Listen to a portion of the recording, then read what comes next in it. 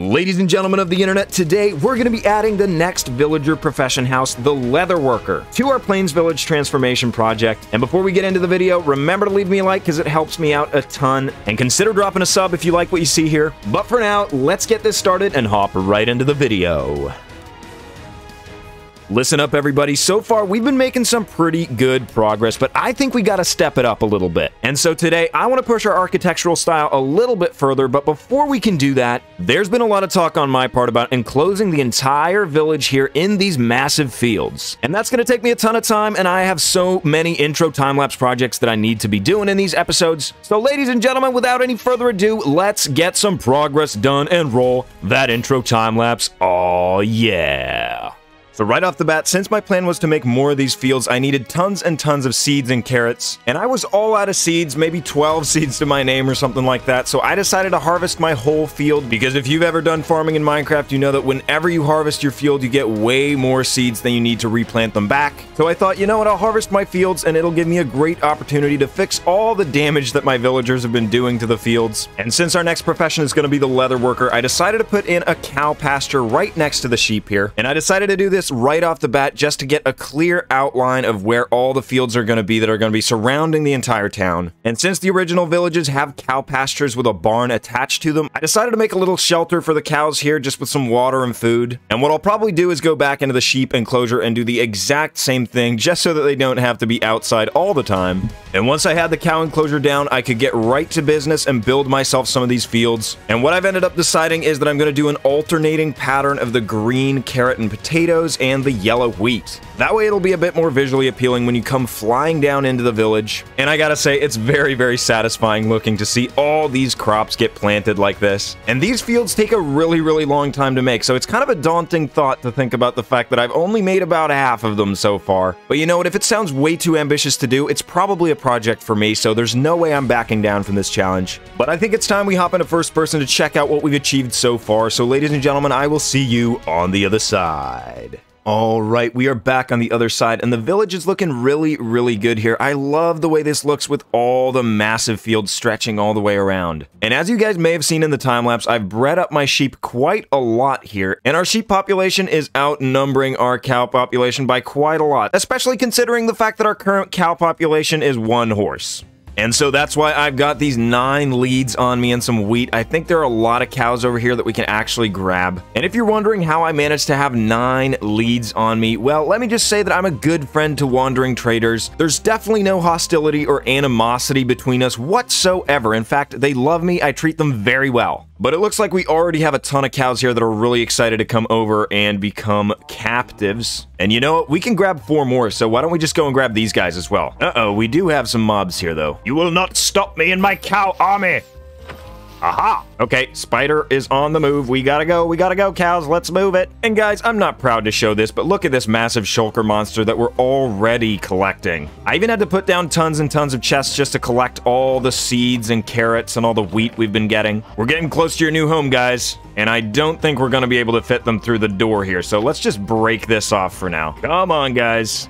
And now I think we can just right-click all these guys. Uh-oh, we're gonna breed them as well. And listen, there's nothing wrong with looking a little bit different. Some of us are just built different, you know what I mean? But I think this is looking good, though, now that we have lots of animals making this place feel a little bit more alive. But ladies and gentlemen, today I've been talking about the fact that I want to build the Leatherworker's house. And I'd also like to take the time to build a well right here because in the vanilla villages, they do have wells. And I think we can improve that design quite a lot. But for now, let's focus our attention on this area right here where we want to build the Leatherworker's house. And with all the houses going forward, I really want to improve on this style we already have. Like, these buildings are fine and all, but I think we can go bigger and better for each one we make. And so first off, we got to choose a shape, and I want to do something a bit different from both of these houses. And I've talked to you guys earlier about the fact that when you build in this game, you're basically just putting together different size boxes. And so today, I want to create some kind of L shape for this building. And so in the end, this is going to be our winning shape. A good way to go with houses is always one of these L shapes. You can never really go wrong that way. And then we're going to have a tower right here. But I think a small tower is going to be a good way to improve the architecture that we already have going. And I'm going to make it very easy for myself here and create the exact same box we've been using for the base of each of the other houses. So I've got my basic box here, and I've done all the texturing going all the way around. And over on this side, I brought this part that's going to become the tower out a little bit. And I think we'll worry about that last, so we're not even going to touch that for the time being. But I think the way I want to do this is make the Leatherworker run a shop here in front. So we'll put the entrance to that right here. And then I think we'll put the entrance to the residence right here. And we'll just have a staircase coming up and around the actual shop. So I ended up with something like this, and we'll elaborate a little bit more on the shop front once we're actually designing the shop. But for now, I think I want to get some of the stylistic staples in. And this facade right here is something I've been using for both of these other houses, so I think I'm going to use this one, but we're going to iterate on it a little bit. So let me just get these ready and I'll show you exactly what I mean. So now we've got something that resembles pretty much a carbon copy of this style. And as I explained, what we're going to be doing is sort of slowly creeping away from this style to create something different. And the first way I think we can do that is to just, instead of using stripped oak back here, we can just use some spruce planks. And for these parts with the windows, we can maybe use some of these spruce stairs. I think that looks pretty good, and it makes these houses just a little bit different, you know? Now we do have quite a few of these empty faces of the house, and I think we just want to add some windows to these. So we'll just do the exact same thing we did with the spruce stairs. That'll be perfect. So that breaks up that nicely, but I think we've got some on the other side here as well. And this one I think I want to keep empty just so I can show you guys what I do if I have something like this and I need to cover it up without using windows. This side, however, is so symmetrical that I think it would look really good if we had one. Excelente. Now that we got all the walls in, let's actually put a roof on this thing so it doesn't look so derpy. And to keep the style consistent, we're just going to go with the exact same roof style, nothing fancy. We'll just do something a little bit different once we're doing the tower. The roof is in and the town's already looking a lot better, and I got a bit of a tip for you guys. We got to put the chimney somewhere, and since we have the tower right here, we don't want it to look too cluttered, so I'm going to put it somewhere towards this side. That way we don't have too much going on in too tight a space. The chimney's in and everybody's cooking. Alright, now we can finally focus our attention on the tower here, and I think we want to bring it up quite a bit more. I think something about this tall, that way it'll be the tallest thing around, and I think I'm going to want windows all the way around on this thing. And for towers specifically, I usually think fences are better looking windows than the glass panes. Yeah, I think this is going to be the perfect height, and so I'm going to show you guys a roof style that I usually use on towers that are a 3x3 like this. And so all you got to do is place upside down stairs like this on each of the sides. Then you come in with your slabs on the corners like this, and after that you're going to have to place a temporary block just so that you can get your right side upstairs like this, and we'll do that on all 4 sides. Next up, we can just cover all this in spruce planks, get some slabs on each of the 4 corners, and raise these up another block. Then you got a layer of stairs, and after that we just need 1 block coming up. And so unfortunately we don't have wooden walls quite yet in the game, so you're gonna want to place a granite wall and then 2 of these spruce fences on top. And if we really wanted to get fancy with the detailing, we can put a trapdoor just under like that to ease that arch a little bit. But now that we have our pretty spiffy looking tower design, we need to bring this texturing all the way up. And since we've got such a tall feature like this tower, I think we want to do our texturing sort of in layers. So we're going to do mostly cobblestone towards the bottom, and then we're going to ease it into more and more andesite. See how we've got way more cobblestone towards the bottom, and I think we want to do the same thing with the stone bricks here. Maybe we'll pop one in here. We just want to make sure it looks way more broken down towards the bottom. And just to add another color, we're going to add some stone, but only towards the tippy top. And we're not going to add a lot of this stuff either. It's only going to be a little bit. Okay, I'd say I've done a pretty good job here with the texturing. But definitely keep gradients in mind, guys, so that you can do something similar in your worlds, because it makes your builds look a lot better. And you know what, guys? I think we can do even better, because I found a few of these mossy blocks lying around, and maybe if we knock a few of these out, we could do something with them. And we're not going to want to spam these mossy blocks. I think we want to space them out quite a bit. But maybe just something like that. Pretty subtle and not too much. But I still think it adds quite a lot. And in the standard villages, I know they use mossy cobblestone quite a bit for the bases, so this does fit in with the theme quite well. And you know, while we're at it and just adding details to this area, I think we want to do a bit more here for the tower. Because we could do something super simple here and just place a stair, oak leaves, and do some signs on each of the sides. And then we can pop a flower pot with an azure bluette up here and just finish it off with a fence gate that's opened up like that. I think that makes for a really, really nice little flower box. And at this stage, I'd actually call our tower finished. But you know what? I actually really like how that flower box came out. Let's do something similar right here. And we've got a lot more flower boxes to add, but look at the skyline of the town right now. It's looking so awesome. Having a tower to break it up every once in a while like this is just such a good idea. So let me get these final touches in order and we can take a look at the finished product. And earlier on, I did say that I'd give you guys a tip for if you have a space that looks like this. And the easiest thing you can do that looks super duper awesome is just add some vines that are climbing their way up the wall. And something super simple like this will do. I just mixed up a few of the oak leaves and some spruce leaves, but I think we want to add a bit more detail. And previously I've used some flower pots and poppies, and I think I'm going to add it on top of each of these oak leaves and see what it looks like. And so just like that, it looks like we've got a rose bush climbing its way up the wall here, and it's a great way to fill some unused space. In fact, I'd say that this is probably the best looking face of the house just because of that. Oh, and guys, as I've been building these things, I've been adding the pathways throughout, and it's so satisfying to be able to just connect up some of the pathways you've been making. Now, before we get to tackling the interior, I want to take care of the shop front here and make a little bit of an awning. And to do that, we're going to need some wool. And we seem to have an intruder in our sheep enclosure. Oh, well, at least he's stuck so we can keep an eye on him. But let's get our hands on some wool here. Would fortune actually work on wool? Like, would you get more wool per shearing? I have no idea, so let me know in the comments. But I actually went and got myself some brown dye from Ventia. So let's make ourselves some brown wool. Maybe a few carpets as well, if we can actually craft it. There we go. And so what I'm thinking we'll do is just have some fences like this. We'll do every other one white and every other one brown. And then we can just add a layer of string like this that'll be pretty much invisible.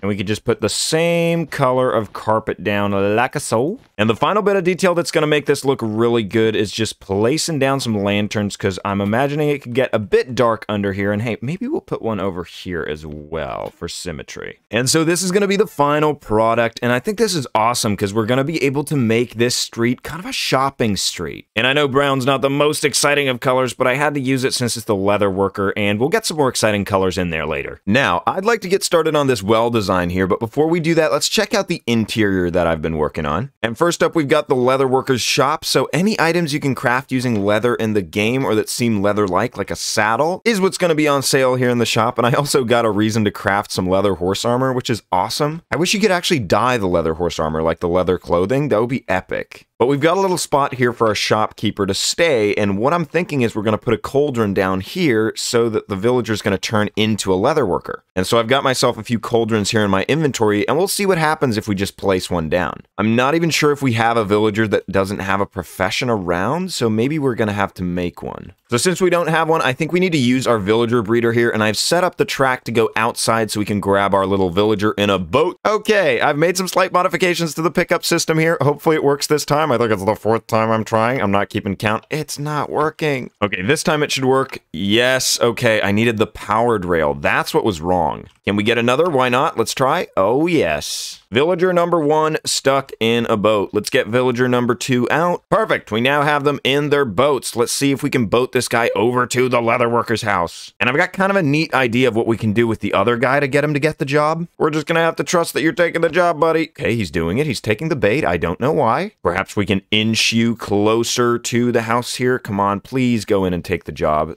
That's what I want. No. Who would have thought villagers were going to be a massive pain to work with? Buddy, please go in. Take the job. Take the job. Come on. You've got a cauldron right there. Fine. We're bringing over villager number 2, and hopefully he's a bit more enthusiastic about his profession. Row, row, row your boat gently down the plains. Merrily, merrily, merrily, merrily, villagers are insane. One of you go and take the job. I didn't realize this was going to be such a headache. Yes, yes, no, no, please don't leave. Come on. Yes, do it. Yes, come on. Yes. Close, close. Okay, you're stuck. Please be stuck. You are stuck. Now, if you would take the job, that would greatly please me. Did he take the job? He took the job! Oh, you guys don't even know how long it took me to get this guy in here, and he finally has the job. Okay. As a reward, good sir, you get some water in your cauldron. Maybe this will entice some of the other villagers to come visit you in here, although I kind of hope that they won't because you don't deserve it. So listen, guys, clearly it's not this guy's dream job to be selling stuff in here, but that is going to be his job for the rest of time. That is your sentence, good sir.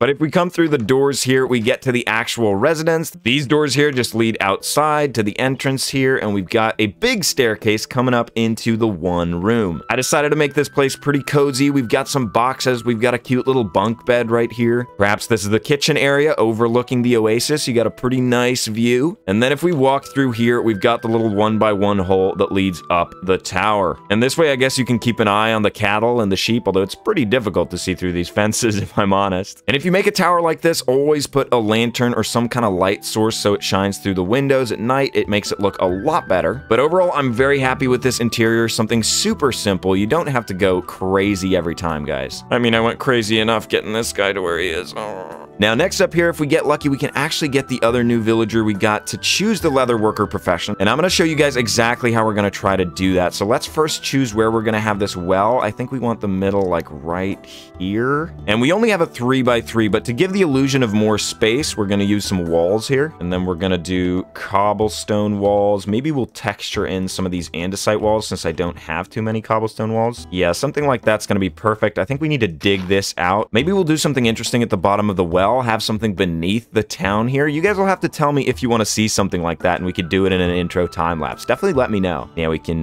plop down our water. And I think we want to do something like this. This could look good. But since I'm kind of running out of blocks, I guess we'll use a few of these mossy blocks as well. And now for the little roof of this thing, I think we can just go double slabs like this. Now the trouble is how we're going to do this. Maybe we can put the stair blocks like this. And then we can just do a slab up top. Something like that. Let's see how this is looking from a distance. Ooh. Yeah, I like this well. This is probably the design we're going with, for sure. And here's my little trick. So to get this guy to actually take the job, maybe we can hang a cauldron from here and hopefully he can reach it. Okay, I'm not sure if they can actually reach this block. We'll hope that someone does in the future. So let's actually just put a cauldron in this kitchen up here. It'll probably improve the area a bit anyway. If we do something like that, maybe he'll come up and choose the job immediately. Maybe. Oh. It looks like he's doing it. Come on, choose the job.